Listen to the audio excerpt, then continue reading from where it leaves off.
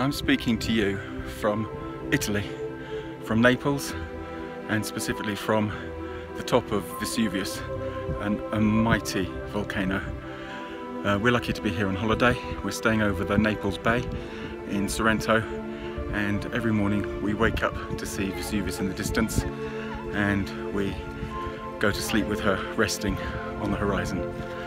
I've always been someone who believes that the Christian message can be seen in nature, never more so than right here, right now. When Jesus was born on that Christmas morning, there were a few people who just knew about the power that was about to be unleashed on them and the energy that was coming into this world. The same is for this volcano. Nobody really knew what power lay beneath when it erupted, albeit with devastating results. People who travel here get a real sense of all the power that is around, especially under their feet, and a sense when they see the great majesty of this phenomenal place.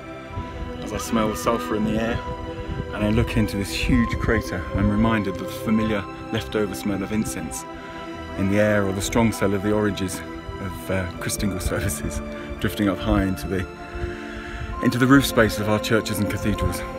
I pray that when visitors come to your church this Christmas, they feel the immense power of the Holy Spirit and want to return to learn more about Jesus, more than just the Christmas story, and are able to feel and share in His great majesty.